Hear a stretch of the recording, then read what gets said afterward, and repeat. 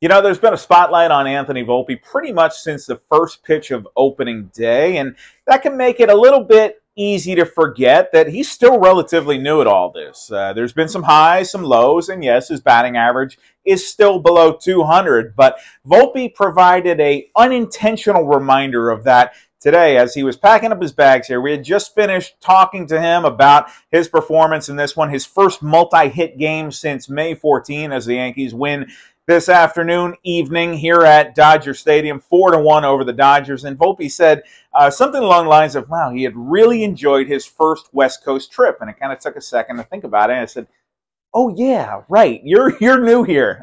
You haven't been on a West Coast trip. Yankees take 4 out of 6 on the West Coast, 2 out of 3 here at Dodger Stadium, as Volpe provided some late insurance with a 2-run homer in the 9th inning. He also hit a ball hard, encouraging signs on a day when the Yankees really could not muster much offense. They were held in check early on, and it looked like this was going to be a small ball game. Their first 2 runs scored on RBI groundouts by Kyle Higashioka and Oswaldo Cabrera, and it looked like that was going to hold up because Domingo Germán was excellent. Really on point, 6 2/3 strong innings, allowed 1 run, and it came at the end of his outing.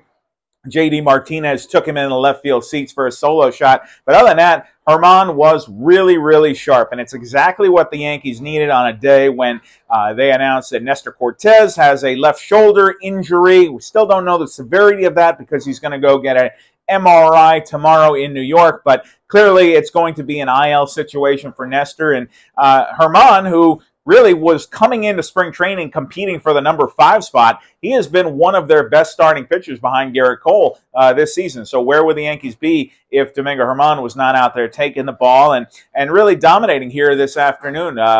He leaned on his curveball and changeup a lot, was aggressive, said that was part of the game plan against this big swinging Dodgers offense. He was able to generate swing and miss, get a lot of pounded balls into the ground, and it was a winning formula. Clay Holmes, Wandy Peralta pitched well in relief, and of course Volpe's home run provided some insurance there. And Aaron Boone believing that, or hoping that, this performance can kind of turn the corner for Volpe, because he has been in the spotlight for, obviously the batting average is not where he would like it to be, still under the Mendoza line, but he has been, as Boone says, a winning player. And Aaron Judge talked a little bit about Volpe after this one too, said that one thing about it is you knew there was going to be bumps and bruises. They knew that when they named him the opening day shortstop, and they were willing to live with that because he had the right mentality, and he wouldn't take his at-bats out in the field. He's still hustling, still diving for balls, still impacting the game on the base pass when he does get out there. The problem is he hasn't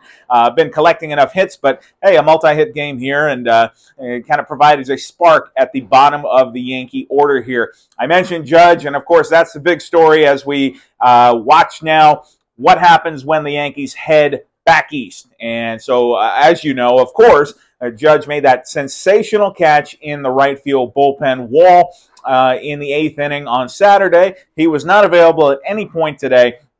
He expects to have X-rays and or MRIs, certainly a whole battery of tests to try and figure out exactly what the severity is there. And I mentioned to him, I said, Aaron, you're talking about X-rays.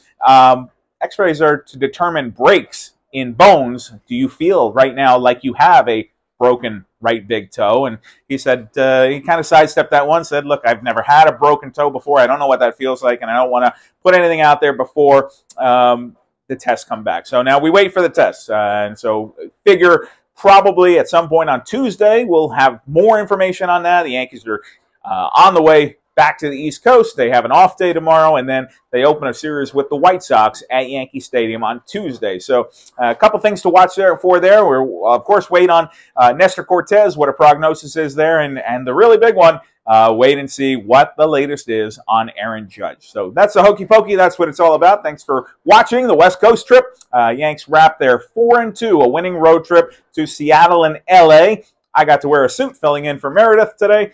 Meredith will be back on Tuesday. And Yankees win this one 4-1. So we'll see you back in New York.